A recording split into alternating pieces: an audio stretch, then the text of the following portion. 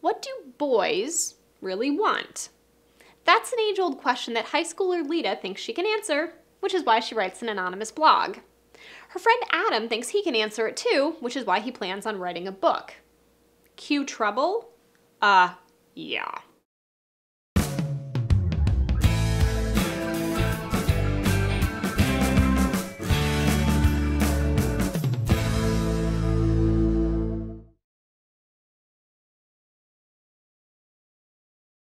Lita and Adam have been friends forever, but that doesn't always mean that they're honest with each other.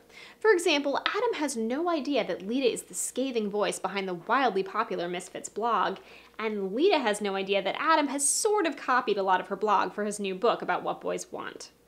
What Pete Houtman's What Boys Really Want does best is slyly highlight and then send up male and female stereotypes, all the quirks, eccentricities, and neuroses that allegedly make men from Mars and women from Venus.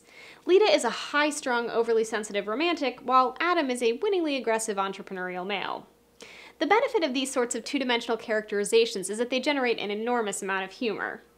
The downside is that both Lita and Adam became grating in their own way.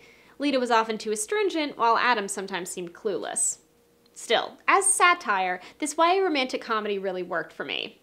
Best of all, the resolution, though tidy, wasn't exactly predictable and left me laughing right through to the end.